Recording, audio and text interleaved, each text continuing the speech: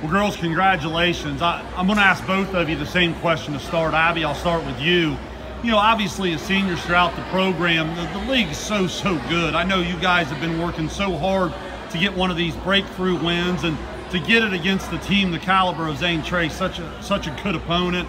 It's got to feel really good. Just talk to me about the emotions of getting this type of win. It felt great to win. No matter the competition, every game we just play to our level, our potential, and we keep the energy up. We try our best to push through the whole game.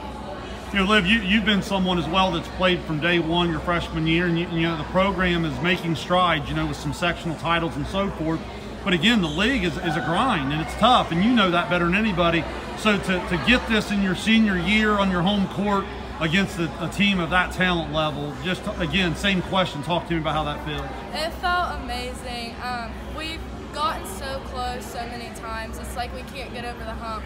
And tonight I thought we did. We did really good, and my emotions were everywhere. I was so excited.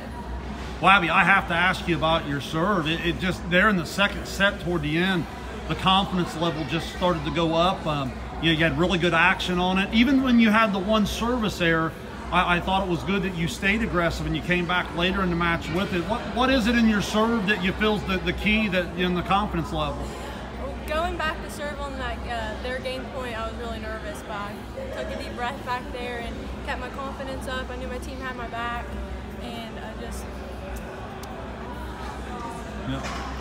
she did good. Yeah, that's really proud of her. You know, Liv, one of the big keys I had when I was calling the game tonight was the size of Zane Trace. I've seen them 4 or 5 times this year, and across the net, man, they're good defensively. And I thought your setter, Caitlin, did a nice job of moving the ball up and down, trying to allow you not to be staring at that big block all night. Just talk to me a little bit about the challenge Zane Trace presents and how you're trying to mix up some of your shots.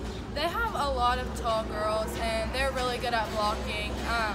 I thought Caitlin, did a good job mixing it up. I just thought, I have 2 tall girls blocking me. I got to switch it up, go out for a 31, go for a slide, or just something, changing it up, because I kept getting blocked. And I thought after I switched it up, I started getting the ball down more. Well, girls, I'm supposed to not be biased when I do what I do, but tonight I'm going to cheat a little bit and tell you I'm awfully proud of you, and I know how much this means to you. Proud of you. Best of luck to you.